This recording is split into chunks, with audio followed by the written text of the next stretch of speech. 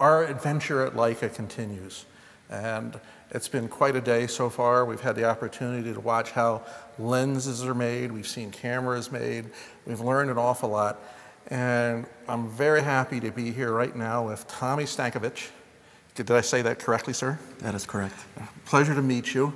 Okay. And Tommy's in charge of everything. He's director of operations, and you have how many people under you? 200. 200 people.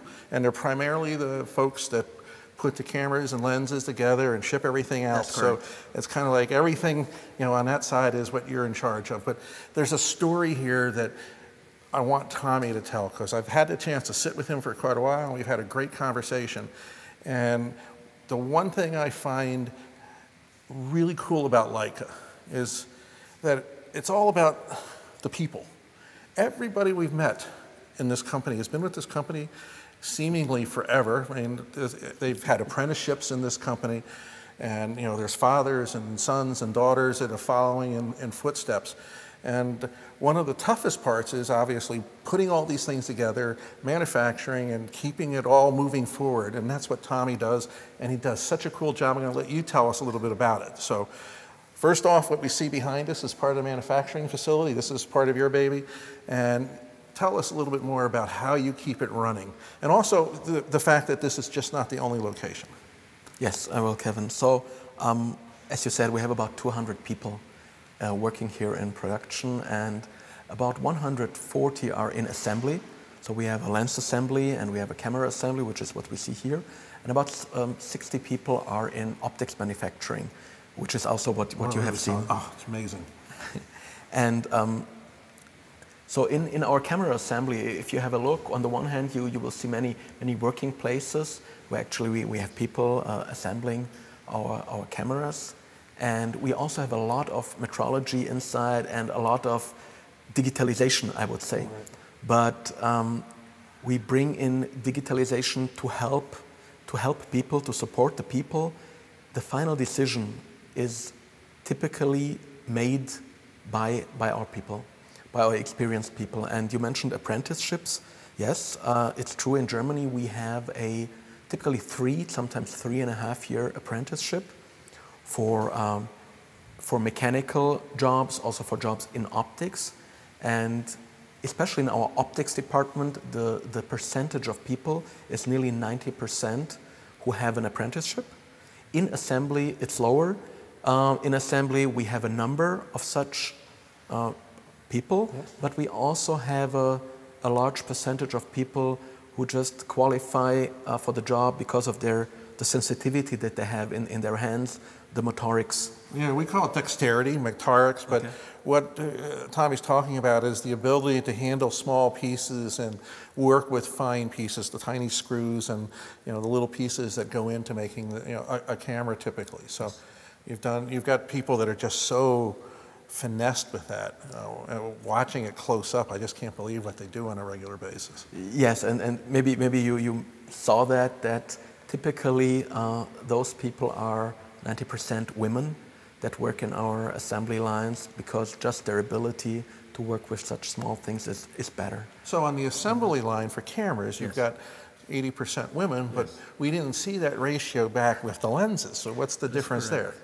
The difference there is with the lenses, you work a lot with metrology, you work a lot with computerization and with the tools that you saw there.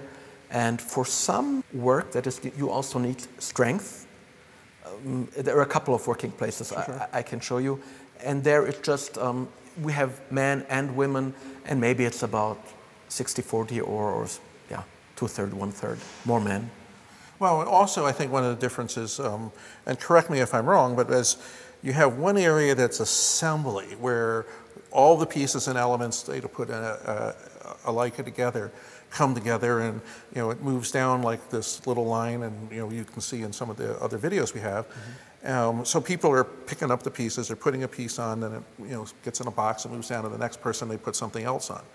Where in optics and manufacturing, mm-hmm. it's different, because you're taking something that is not done yet and carving something out, whether it's a piece of glass or metal or anything along that line. So it's a totally different side of things. So you've got both aspects to handle. We have both aspects to handle. And now what you're mentioning, I just can give you an example. In our camera assembly line, the way how we organize production, it's a function of complexity and volume. Meaning that in the M digital line, we have working places. It's a line production, right. About 20 working places. And each person, as you described, does a piece of the job. A complete difference is the analog line. We still produce analog cameras, much lower quantities, yep. Increasing, however, which is an interesting trend. It's having a comeback. Yes, that's a topic for another story. It's a different topic. But there, basically, we have one person assembling the camera from the beginning till the end. So they have all the pieces. They have all the pieces. They have all the knowledge. It's small quantity. They have a lot of experience. It's the part that takes most time to train a person to assemble an analog camera. Wow.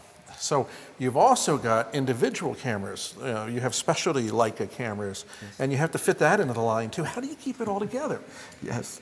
What you say is correct. We really have a demand for individualized products, which can be smaller quantities of 30, 40 pieces of the same product, but also going down to individual ones that are really unique in the M a la carte program, for example. And this truly presents a challenge for an assembly. And as an example, on our M digital line, each day on one working place, you will have about 10 different camera models being made there. Wow, really? Really, and it's a challenge as it is for the assembly line, for all the tools that you use. It is also a challenge for the people, and so cross-training our people is a big topic for us within an assembly line, but also between assembly lines, which is again a different topic because we have typically very high demand for a product in the beginning of the life cycle. So we try to make production very high in the first months. I see. So what you've got is, if you got this line with 20 people, one person can move to another spot, or somebody's not here today, they can take over another position somewhere else. So you're doing a lot of cross-training so that you've got more talented people, and they're not focusing on one thing then. We truly have both. Okay. So what I'm saying, I'm trying to maintain a percentage of about 40% of the people who can truly be moved from one place to another. We also have, and that's the bigger part of the assembly, people who are experts in their job. I think yesterday you had the opportunity to see the ladies who are painting, lacquering. Oh yes, lacquering on the edge of the lenses. They have been working 35 and the other lady 40 years. Doing the same doing the same thing, and they're really good at doing it. And they are also much better than any automation would do it, which is another topic that you would see a high degree of digitalization. You would see a lot of high-end modern metrology stuff, but you would not see automation in our assembly lines. So let's talk a little bit about that a little bit. We were seeing lenses made earlier today, one lens at a time being ground. And I stopped by one of the individual operators and was talking to him, and he had this one cool display, and it was showing the different tolerances of the lens using color. It was kind of like the radar weather map we see where you can see certain things. And he goes, "This is really good." And I said, "Well, what do you mean?" He says, 0.0009. And he did it with a smile and a pride on his face. Yes. And when you and I were talking, we talked about this is where that humanization part comes in. Yes. You can put a piece of glass in a piece of machine, and a machine grinds at the tolerances, and take it out, and you never look at it. But here, somebody takes it out, they look at it, and they take it further if they have to. Yes. They're making an individual decision. Yes. Correct? That is correct. And you asked me earlier about how we keep people motivated, and I told you there is no other key than giving the people the full responsibility. They really feel responsible about the product, and I hope you had the feeling of passion of the people. They're proud of what they're doing. This whole passion thing permeates, throughout Leica. I wasn't prepared for what I've seen since I've gotten here. I wasn't prepared. I figured I'm going to come down and talk to you, and you've got everything in boxes and you're moving them all around, and it's a very kind of mechanical process. And then I find out it's not that mechanical process. It's about the individual. It's about the talent of the individuals.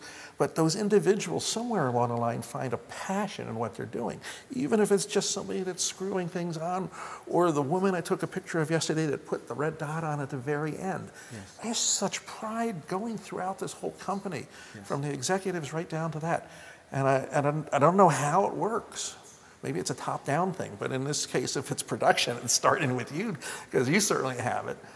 You have another plant in Portugal. Tell us a little bit about what this plant does and how it interfaces with what it does here with the Wetzlar operation. Yes. So the Wetzlar operation is focused on the new product developments, especially due to the proximity that we have to our development and engineering department. We are focusing on the most complex elements within the products and the final assembly. This is all what Wetzlar does. Our second facility in Portugal is larger.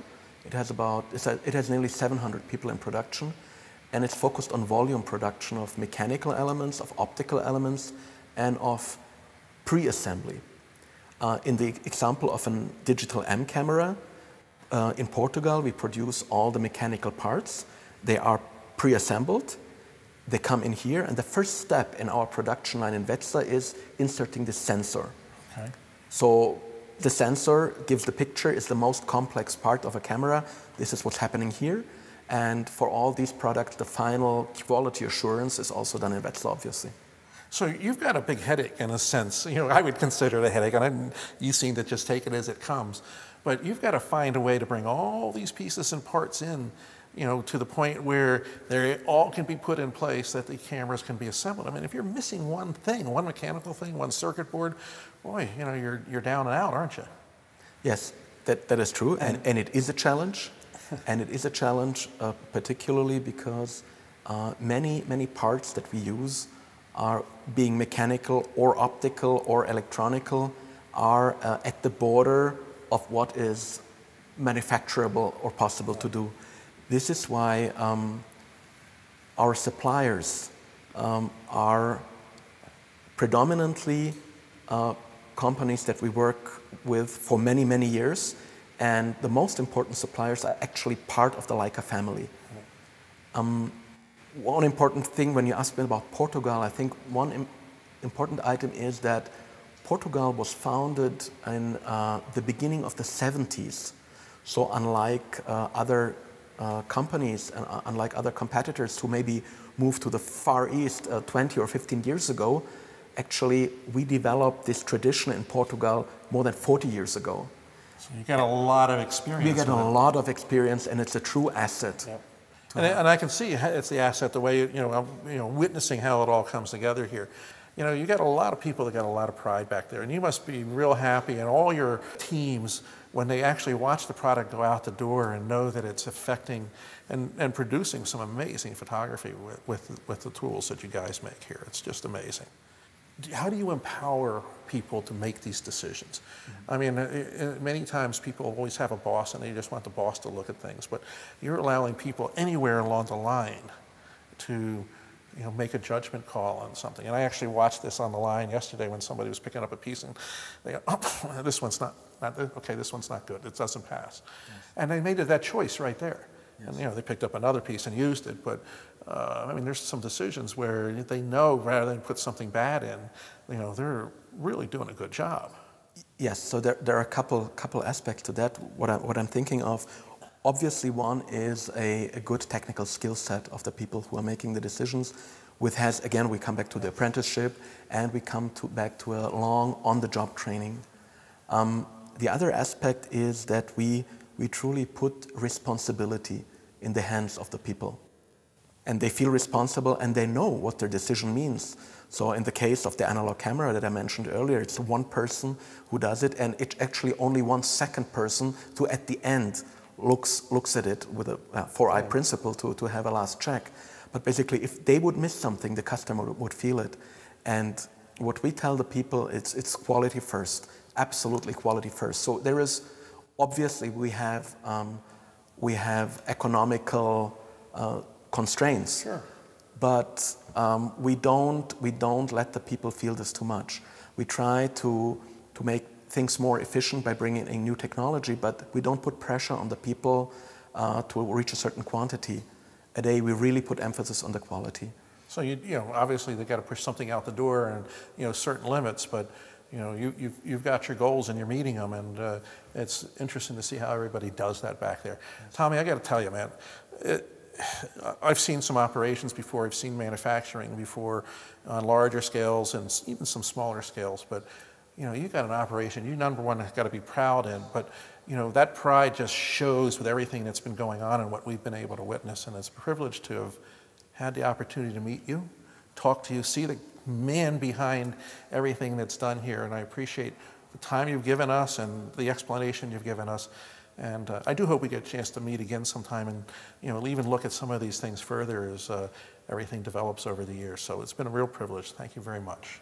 Thank you very much, Kevin. And to our readers, I hope you've enjoyed this segment as much as I have. It's always interesting to understand what's behind the making of a fine camera. And you've had the chance to see some of this in the videos that we've done. And, you know, a lot of this isn't possible without people like Tommy back there doing it. So appreciate it once again. Appreciate all of you watching, and I'll see you on the Luminous Landscape.